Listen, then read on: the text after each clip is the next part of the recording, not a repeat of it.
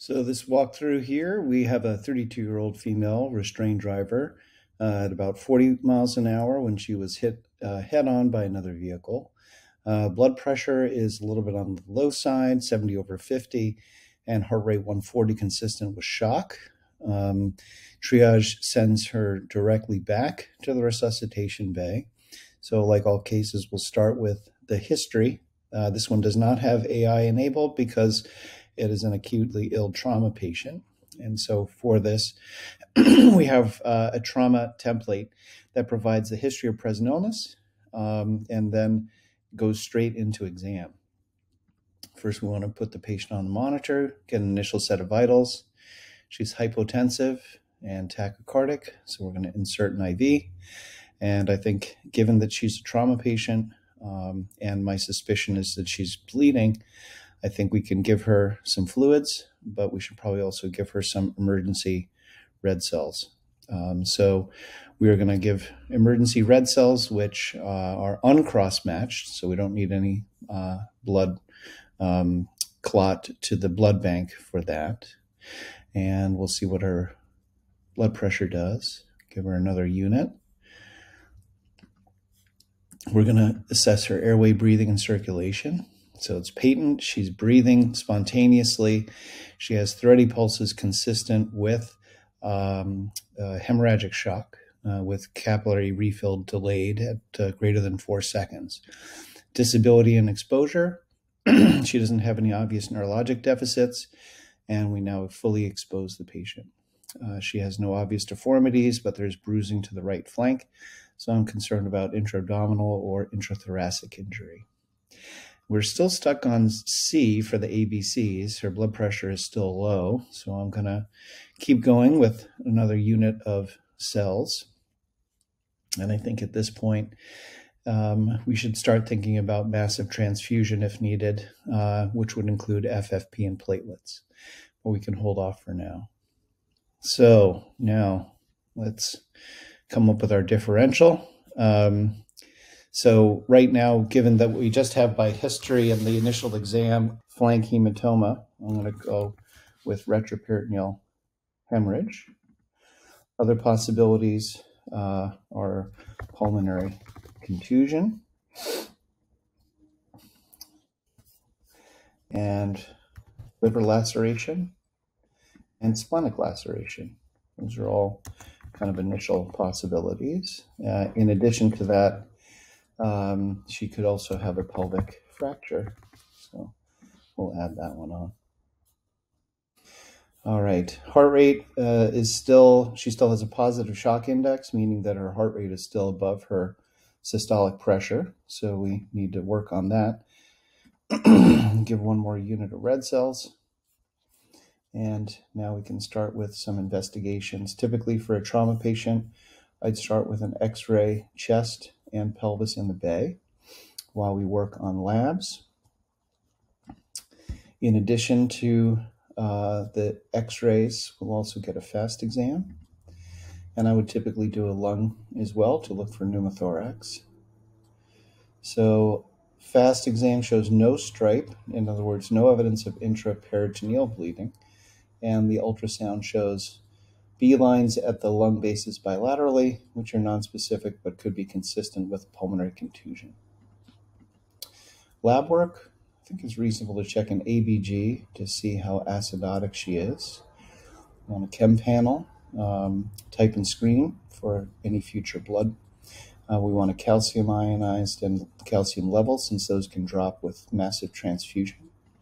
Coag panel, since she's at risk for DIC. Obviously a complete blood count. Lactate to monitor our resuscitation and see how high it is, concerning for poor peripheral perfusion. We'll get LFTs and troponin to look for blunt injury, a UA to look for any renal injury. And then amongst the extended labs, there's not much here that we need. We could check an ethanol level. That's pretty standard for trauma patients if they are brought to a level 1 trauma center. as part of the national statistics that are gathered on trauma patients. We need a serum HCG to make sure that imaging is okay for this patient, although the imaging defaults to getting imaging given that she's in an acute life-threatening situation. Okay, so let's do those, see what our labs come back at. So she's acidemic, 7.29. She's got acute renal failure with an elevated creatinine of 1.7. Her bicarb is low, her white blood cell count is up, and hematocrit is down, consistent with an acute stress response and acute hemorrhage. Her lactate is 6, elevated, consistent with her shock presentation. And she is HCG negative. Okay, so now we can pursue some more diagnostic imaging. In addition, I noticed that she's a little bit hypoxic. Let's take a look at the x-ray. Okay, initial x-ray looks okay of the chest. Pelvis shows widening of the pubic symphysis, 4 centimeters diastasis of the right sacroiliac joint. So that's consistent with a pretty big pelvic fracture. So for the pelvic fracture, what I'm going to do is in interventions, I want to put on a pelvic binder. See if we have that in our procedures. Over here, apply pelvic binder. So that will stabilize the pelvic fracture and prevent, hopefully, any significant further bleeding. Okay, what next? Got to get the oxygen level up. So we're going to give her some oxygen by a non-rebreather. And now let's continue with the exam. Secondary survey, go top to bottom. Abrasion to the left cheek, tenderness to the neck, no C-spine tenderness, cardiac and pulmonary. She's tachycardic, she's breathing quickly, crackles to the mid-lung fields bilaterally, which could be a pulmonary contusion, which might not show up on chest x-ray. Got tenderness diffusely in the lower abdomen. GU, no blood at the urethral meatus. Back and flank exam, severe tenderness to the sacrum, bruising to the right flank. And she has an unstable pelvic fracture. Skin, scattered abrasions, neurologic exam, limited strength testing, but overall moving extremities, cranial nerves intact, no signs of obvious cord injury, even though that certainly is a possibility.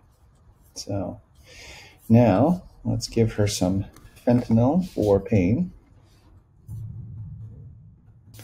Let's give her a tetanus because she has multiple abrasions, probably contaminated with soil. Her oxygen levels are now 100%. Can go back. Toxic, pale diaphoretic, she's still moaning in pain.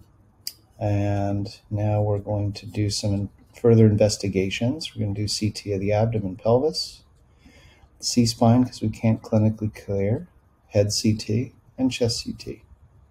This will give us pretty much all the data we need. So CT abdomen, she has an open book pelvic fracture with retroperitoneal bleeding. That's the source of her hypotension. Her CT C-spine is normal. Her CT head is normal. And CT chest shows opacities at the right mid and left lingular fields consistent with pulmonary contusion, hence her hypoxia, which we've corrected with oxygen. All right, now it's time to communicate. So she's going to need her retroperitoneal hemorrhage fixed, and she's going to need her pelvis stabilized. That's typically orthopedics.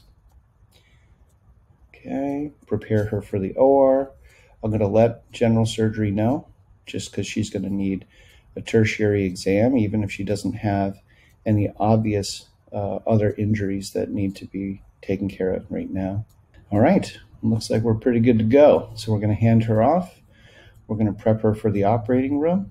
She has a pulmonary contusion, pelvic fracture, and looks like I didn't put one in here, which is a retroperitoneal hemorrhage. So we want that one as well. Now we're going to hand her off and finish.